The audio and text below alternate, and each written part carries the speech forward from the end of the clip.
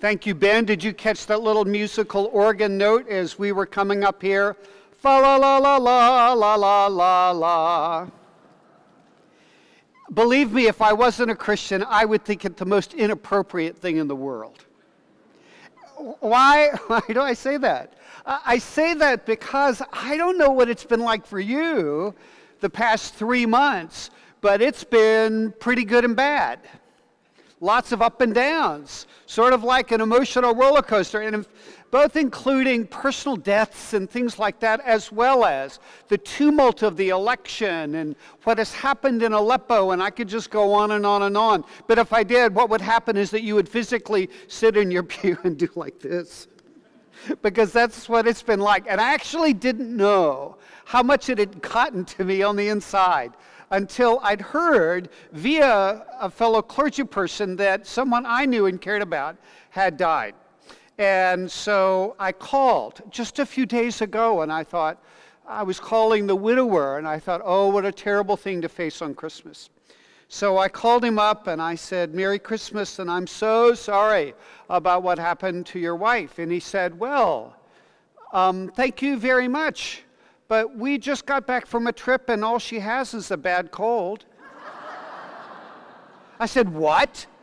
He said, well, what did you hear? I heard that she had passed away. And he said, oh, no. Turned out it was somebody else. But what I noticed as I was talking to him in my Bluetooth on the car coming back from another errand to be done today was that it was like my entire body just exhaled. One less thing to try to bear up under in the midst of a season that really should be marked with fa la la la la la la la la. It doesn't make sense, does it?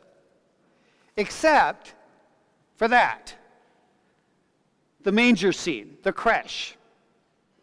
I noticed. I actually put this on Twitter. I came up and I took a picture. It's arranged a little bit differently this year. And I posted on Twitter, you actually have to be able to bend down low to be able to see the baby Jesus. And I said, that's actually how it is most of the time. Because he is not always in view, at least not like this. What's in this view are headlines. The latest thing on the news, the song that's going in your earbuds, if you're people who listen to music on your earbuds, the next thing that you have to do, that your phone is telling you have to do on your calendar, the next reminder and the next phone call. The baby in the manger is not a part of most of our consciousness, even if we call ourselves Christians. Right? Nod your head. And so tonight, especially tonight, with all that we have known, I do need to come into that place where angels fold their wings, as the choir sang. Oh, bliss, oh, love. Not to be reminded of some mythic story that helps me get through the night that feels like the worst of nights, but instead to be reminded of what is, in fact, truly real. It especially for me comes across in the Christmas carols. I need the carols. I really do. Because our hope, and this was written by someone I know, is that light does come into darkness, that this child born in an animal stall is still more important than all the kings and rulers, that the lowly are close to God. I need to be reminded that what happens in a manger is more important than what happens to billionaires, politicians, movie stars. I need to be reminded that when war and politics seem to destroy, quote, all is calm, all is bright, that God comes and brings them back, and that love's pure light wins over all of hatred and terrorism that reigns in this that is God's world. I need to be reminded of, in fact, the realest thing that God has placed inside of me is his child, which is his nature, not mine. My mind is far more prone to believe in what I see and to believe in what I hear. And that the religious emotions that I feel when I get into situations like this can be terribly fleeting. So that within 48 hours after getting out of here, 48 hours, heck, 30 minutes, especially if somebody cuts me off on my way back home, all of my feelings of fa la la la la la la la la is just, oh, I just got to go home and get to bed. You see, there's a reason we gather. Because our own perceptions are, in fact, too much with us. And that there's a promise that Jesus makes that when we gather together in his name, something begins to happen in the atmosphere around us as well as within us that is, in fact, bigger than our own hearts. That the babe lying in the manger becomes the body of Christ gathered. That the Holy Spirit is present here in our midst. And not only are we adoring a baby, but as it says in the Romans lesson tonight, our great God and Savior Jesus Christ is moving among us, touching our hearts, reorienting our vision, shifting things inside of us to remind us, if we are Christians, who we really are, sons and daughters of God who have every right to both kneel before the Savior and to stand tall in the face of the oppression of the world. To walk with a dignity that is nothing less than supernaturally divine. To have the courage as a result of that dignity that God gives us, that even in the worst of injustices, in the worst of the darkness, we still walk with a level of care, a level of compassion that isn't naive. No, it's in fact a foretaste of the world that God has already placed within us. A sign to this dark world that the most real part of the world is what is presented and symbolized here. That what happens when we receive the bread and wine is the divinity pours into our soul, and that we know that we are literally foretasting the very kingdom of heaven that is breaking into our midst. You won't see that on CNN. No, instead, what will happen is that if there's any sort of skirmish going on between Palestinians and Jews in this holy night, in this holy land, that will be the highlight as we see fleeting pictures of those who gather holding candles in their hand at the places where they pay him homage still. Or even in the cathedral in Mosul, now open again for Christian worship after having been closed for so long. Rough, hardy people holding a candle in the night, believing with all of their heart that the light shines in the darkness and the darkness cannot extinguish it. Can you see that? Can you see that?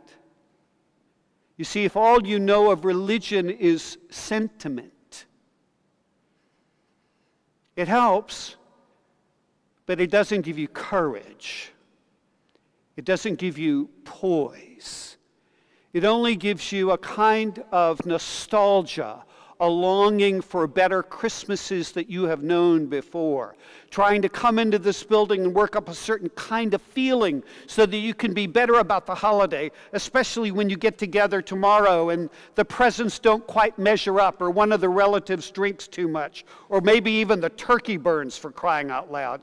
And the holiday, according to some, is ruined? No. What makes this real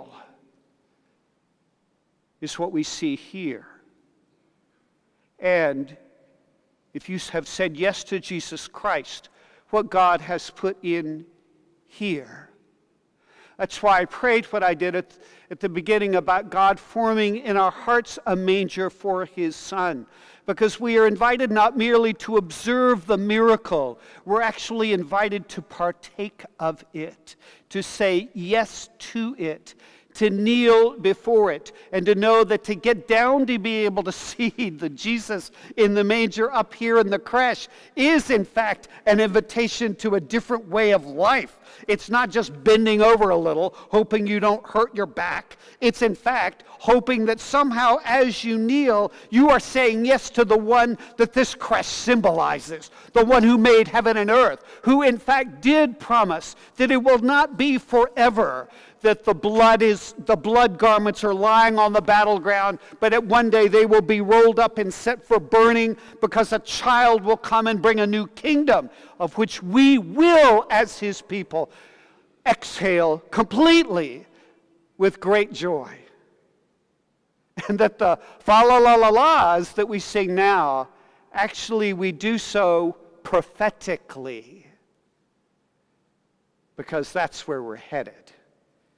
To that place where there is no pain, grief, war, but instead that place where God wipes away every tear from every eye. Let me put it another way. If you're a fan of the television series called Stranger Things, you will know the phrase, the real upside down. In some ways, that's what this is. Only it's not a place of terror, but it's a place of hope. A different reality. Some have called it the great reversal, where for the sake of our weary hearts in our weary world, mercy triumphs over judgment, and that what we see in a baby is that humility and generosity and love are in fact divine attributes. Can you see that? Can you say yes to that? It's not easy, both because of what we see out there, but also because of what we see here. None of us are perfect. Many of us have done terrible things to harm people in the name of Jesus Christ, sometimes unintentionally, more often than not, but it still happens. And all it does is that it makes Christ even more hidden than he would have been had we not so erred. So it takes a certain level of courage even to come, to in essence take a risk that these crazy words in the scripture are in fact true, and that even though it rails against all that you have ever seen, believed, or known, isn't there something in your heart that causes you to hope perhaps this might be a time when my heart can be refreshed, when I can know a new peace that I have not known before, where I can be welcomed into a God who this preacher bishop up here says actually loves and cares for me? I know it's crazy. Believe me. But I believe it's the truth. In an article in the New York Times today, Ross Douthat, a Christian, wrote these words. He said, "The wager that Christmas offers us year in and year out is a bet. It's a bet on God's love for us. A wager that all the varieties of religious experiences that everybody tells you they have, wonderful and terrifying, inscrutable, can and should in fact be interpreted in the light of one specific history-altering experience. A divine incarnation, a baby beneath a pulsing star. The odds on that wager feel different year to year. They change with joy, suffering, tranquility, and crisis, sickness, and health. But I haven't found a better bet." I would say the same. I haven't found a better bet. And more than a bet, I have found the kind of sustaining fuel that gives me the grace to live even in the midst of my own inner inconsistencies, as well as the inconsistencies in our world. Where else can you go to know that you can place yourself in the hands of a God who loves you, and that you can walk with that kind of dignity because God loved you enough to send his Son. So please do not be idle tourists wandering in to this memorial and saying, how nice it was to be here, and then go home. But that instead take the line and move it, step across it between tourist and one who prays, one who asks, one who says yes to this one, who in the midst of all of these forms invites you to know him. That in the midst of the crazy days that are ahead of us all, we might still be able to sing, even fa la la la la, la la la la. Amen.